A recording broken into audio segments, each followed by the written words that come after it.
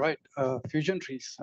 After reading the paper, attending MIT lecture over an hour, and 200 plus odd slides on CS 166 on fusion tree, here's my daring attempt to motivate you about fusion tree in next 3 slides. All right. So the authors are Fredman and Willard. And they're robust. I mean, the claim is that it does better than the information theoretic lower bound of sorting and searching. So in the next like 3 minutes, if you don't remember anything I said, this is all I need you to remember, right? So that you can go back and then read about it. So basically, the idea is not really new. The author Fredman has collaborated with Tsai et al. And they had like proposed earlier a cell probe model where they just where they propose the world where you pay the cost of accessing a memory cells. So this one is like more realistic RAM-based model. In a layman's term, it provides a bunch of operations to maintain an ordered dictionary of n integers with certain constraint that the integers has to fit within a word size W. As a quick overview, these are the time complexities: search, insert, and sorting. Some of the ideas will be clear as I explain the data structure, but the idea is very similar to the B tree.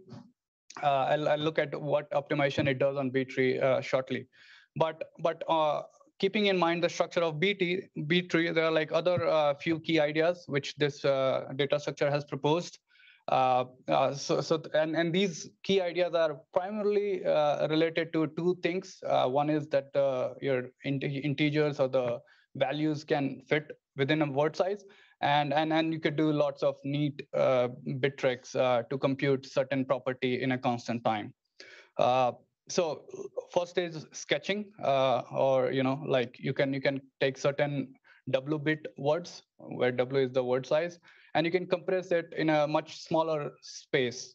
You're basically taking the information, compressing it in a smaller, less than W bits. We call this Patricia code, which is nothing but coming from a Patricia tree, which we looked at just like a few slides before.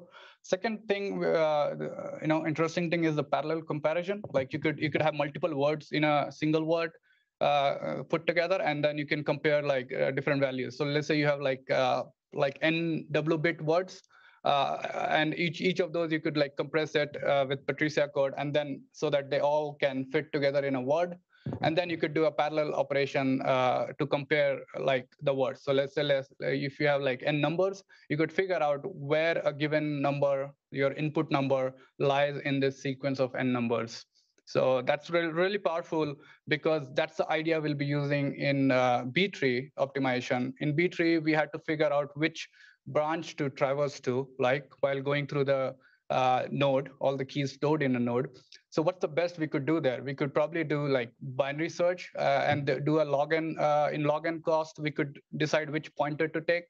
But if we can move all of that data in a single word, we could do constant time lookup to figure out which pointer to take. So that's like the key idea of this data structure.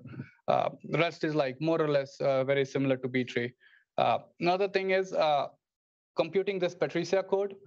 They're like all these ideas are enable that. The third idea is finding a most significant bit.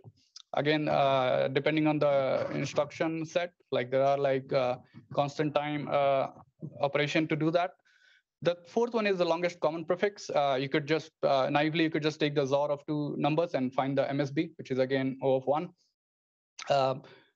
Another factor where it differs from B tree is the number of nodes, number of keys that you have in each node.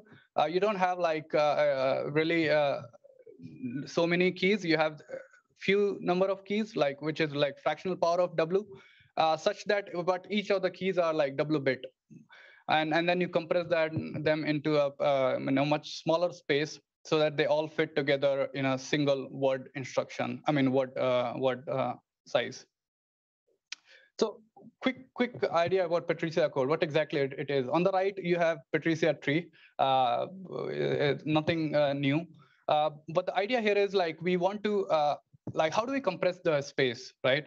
If we start storing all the the branches we have, it will take much more space. So we just figure out which are the junctions where the nodes differ. Like how do we distinguish the two key? How do we maintain the relative order of the key? So the idea is to look at the branching nodes, and for a given key number of keys k, number of leaf nodes k, you could have like k minus 1 branching nodes. So based on this idea, and bit more bit shifting and masking, they come up with an approach to compress this information in a much smaller space. Cool. So some of the caveat is like, what if the the key does not exist? Well, how do we compute that path? So for that, they just they compute the longest common prefix, and then they compute the prefix for that. Patricia code for that, and then they say that the order of the Patricia code in the key which you have, like the input you have, will be same as the order of the key, the input key in the original key space. So I'm like going very fast probably, but I just want you to remember like these key details. First is like certain operations you could do in O of 1 if you could fit the data in a single word size. How do you fit the data in a single word size? For that, you need to do some compression, like take the W bit and compress it into much smaller, mostly a fractional W power E. E is like some fraction, usually 0.5 or 0.2. You could choose it, and then once you have the data compressed and stored in a word size, you could do much faster these comparison, computing the longest common prefix or MSB and so on. So the algorithm is very simple actually, but the intuition is I felt was little hard to grasp. But if you could do like constant time lookup in each node, that means you could improve upon the overall time complexity of the B tree. What's the application for this? There are like different use cases, primarily for improving the lower bound of other data structures. So we looked at YFast trees, where we were hanging these balanced red-black trees. So in some implementations like QFast try, you have like you could replace that with the with the fusion tree. The other use cases are like in case of hashing, we saw that with ball and bin problem. Some of the slots will see like much skewed collision.